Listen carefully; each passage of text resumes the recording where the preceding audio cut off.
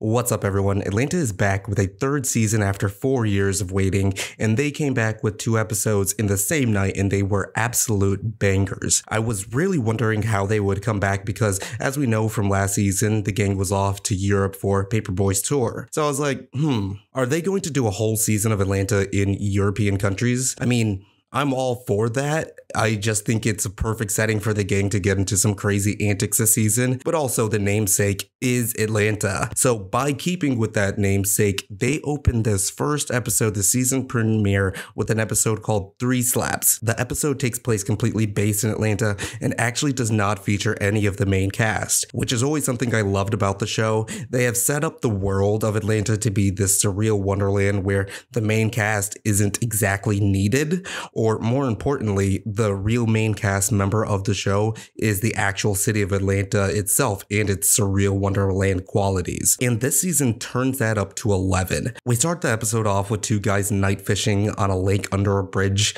One guy's white and one guy's black. The black guy wants to get going because he's getting kind of freaked out and admits that he almost drowned in the lake when he was a kid. And then they start discussing about how the lake could be haunted because apparently there's a whole town at the bottom of the lake that was drowned out when a dam was built, causing the formation of the lake. The white guy gets all creepy and tells the black guy that he almost drowned because there's a lot of souls at the bottom of the lake waiting to pull him down. And then, the black guy then gets pulled down into the water. And it's kind of freaky, but it's also I don't know, maybe its reaction is just kind of weird to me, but... we then find out that we are actually watching the dream of a kid dozing off in class. So all of those events, that conversation, the whole creepy events was just this kid's nightmare while he's just, taking a nod off in class. But here's the thing. It's not just a dream. The haunted lake is real. The lake is most likely based on Lake Lanier in Georgia.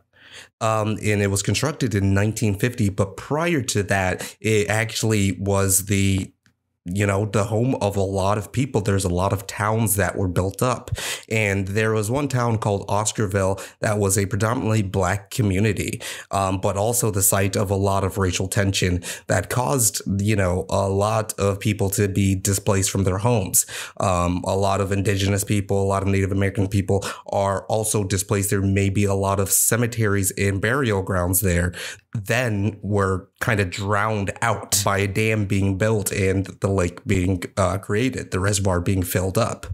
But Lake Lanier seems to just be cursed overall. Since 1994, 200 people have died in the lake, with 40 of those people have died and were just never found. And one of the local legends also states that back in 1950, 2 women driving their car kind of careened off of a bridge into the lake. And one of the women is called the Lady of the Lake. It is a ghost that wanders the bridge at night in a blue dress and is lost and restless. And I think you should remember that part about the 2 women, careening off of the bridge. This is all just a dream that our actual main episode protagonist is having in class, L'Aquarius. We continue the episode with L'Aquarius waking up from his creepy dream in class. He starts getting hype and acting up because his teacher says that they are going on a field trip to see Black Panther 2, which, also raises some questions about the Atlanta universe. They got Black Panther 2 already? Is Chadwick still alive? Is Chadwick still alive in the Atlanta universe? I hope he is. But L'Aquarius gets sent to the principal's office for acting up, and his mom and grandfather show up, and his mom makes him dance for his life because he was dancing in class. So his mom's logic is oh, you got to dance for your life now. And his grandfather offers up some, swift corporal punishment. What's your problem? Which was just so hilarious and weird and out of left field. The slaps sound like a wet fish. There's just the weakest little slaps. But the guidance counselor witnesses this and vows to get him out of that, terrible situation, really on some white savior shit. And the next morning, CPP shows up at his house for a wellness check. His mom ain't having that shit and just let them have him. She just kicks him out, already has some of the stuff in a garbage bag and throws him out, which was just weird as shit, in my opinion. Like, I just don't know what they were really like is commenting on with that scene with the mom.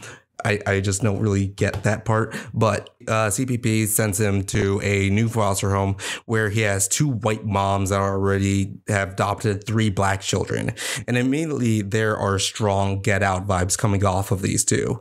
In fact, like, one of the moms is played by Jamie Newman. Jamie Newman, who was also in Lovecraft Country. She played the despicable white lady trope in that too. So I already knew what was up when I saw her. I really wonder how actors feel. I really wonder how actors feel about playing characters like that. Like, obviously, Jamie is not racist and is a great actress, but how does it feel to be like, to be the despicable white lady, like, every time? Like, damn, I gotta play a piece of shit again. Like, your agent calls you and you're like, oh man, I got the perfect role for you. And you're like, racist white lady, how'd you know? But anyway, LaQuarius' new setup is so weird. Like, they only eat one bland ass, maybe even raw chicken leg for dinner. The house smells like crap because they make their own kombucha, and they even got their kids working in the garden, talking about how they should sing a song while you work, like some old ass slave hymnals and shit. Like, it's just so crazy out of left field. That sing something silly like I don't wanna work no more. After work is done or whatever, they're working in the garden, they all go to the farmer's market to sell their stuff. And when LaQuarius spots a police officer, he begs to go home. Like, he runs to the police officer. He's like, please, you know, this shit sucks. Like, whoa, shit, I almost shot you. I learned my lesson. But obviously he gets out charmed by the 2 white ladies.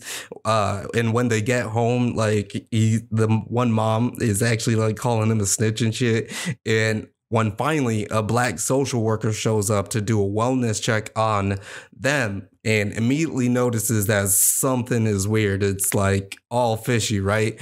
But white mom ain't having that and decides to have a talk, a talk with the lady herself, and we just never see that lady again. So with LaQuarius's like last hope kind of gone, he finally starts to eat the chicken. He's getting adjusted to it or whatever. He eats the chicken and immediately starts having weird fever dreams and getting sick. The next morning, the moms tell him to get into the car because they are going to the Grand Canyon. And LaQuarius is like, yeah, that's bullshit. Like, where are we going for real? Because, you know, what the fuck do you mean the Grand Canyon? From Atlanta? That's 26 hours of driving. Fuck off. Like, no. Like, at least tell me we are going to Disney World or something, you know, like something that a kid would actually be excited about, you know, having to get into the car about. But I don't know.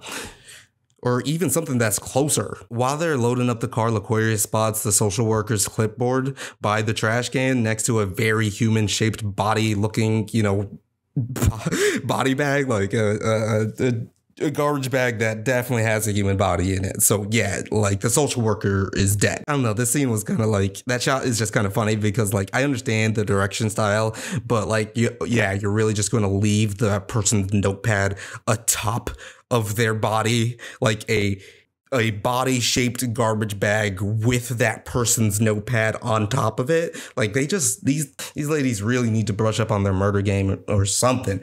But anyway, they are on the way to the Grand Canyon, in quotes, the Grand Canyon, sure. And LaQuarius has the like this nonverbal communication with all the other kids in the back of the van and kind of starts formulating a plot, I feel like. And the moms stop to let their dog get out of the car and psych themselves up to do the unthinkable. And when they get back in, they crank the music and drive off the bridge into the haunted lake. Right before the crash, one of the moms realizes that the kids are no longer sleeping in the back and they did the old pillow in the sleeping bags trick, like, you know, just the classic kids move. And LaQuarius hops out of the back door like the fucking Chad that he is, and the moms drive off the bridge to their deaths alone. And my man just walks back home where his mom welcomes him back like, oh, you're finally back. And I'm like, you just let them, like, it was so weird. Like, you just let the services have him, and he didn't even want to go. Like, everything was fine in your household. Like, I just don't understand why. I just don't get the direction that they were going for that character. It's just really weird. And, you know, Laquarius eats a spaghetti, watching the morning news report about the car crash on TV. We then realize that all of that was just Ern's dream he was having in Europe. And then the episode ends. So yeah, they did like an Inception dream within a dream type of thing on this episode. But here's the thing. It's not a dream. This is all based on a true story, and the outcome is a lot more grim and terrible. So Laquarius' story is just very familiar. Like, I didn't catch it on the first time. I think maybe a lot of other people would have, but it actually borrows from the real story of Devonte Hart and his 5 foster siblings, a group of Black children in foster care who were killed by their adoptive white mothers, Jennifer and Sarah Hart, in 2018. And it was a murder-suicide, and it happened in California after years of abuse and relocating through the West Coast, all through like California.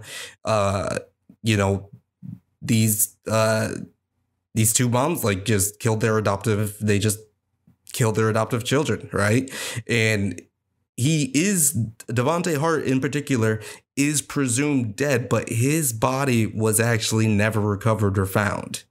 So, like, yeah, it's completely crazy. This is something I did not pick up on my first watch and had to look into it. But without a doubt, this is the tragic event that the writers are calling back to. And it really puts a pit in your stomach. Like, the second time I watched it, knowing that information, it just felt really, really crazy. Even though like the actual story took place in California, the scene at the farmer's market, you know, completely confirms the direction they were going with. Like, as you can see, the similarities, I'll be throwing that up, the similarities between, you know, Laquarius and Devonte Hart, you know, with that free hugs thing. The billboard, you know, the free hugs poster and shit. It's just really like the hat and everything. Like, you know, the costume design is completely based off of Devonte Hart in these photos here. And it's just so sad. But, you know, this is the mind-blowing episode. With all of that in context, when you look at like how the episode is structured, it is like this like terrible grim episode, but also has this horror aspect to it that, you know, is like the Twilight Zone a bit. So there are many questions that this brings up for the Atlanta universe. Did these events actually happen in their universe, and will it be reflected in later seasons? Or was this kind of just like an Inception level dream sequence, and it's not really going to do anything but lead back to Ern having this dream? I kind of want to know if this will maybe even subconsciously affect his character and his decisions moving forward in the episode, if there will be any callbacks to this dream or something. It didn't do so in the episode 2 that's already out. But tell me what you guys think. Let me know what you think in the comments below. I know there's another episode available to do a video breakdown on, and they should be coming out weekly. So let me know if y'all think I should keep this up. Like and subscribe, and I promise to take the class to Black Panther 2.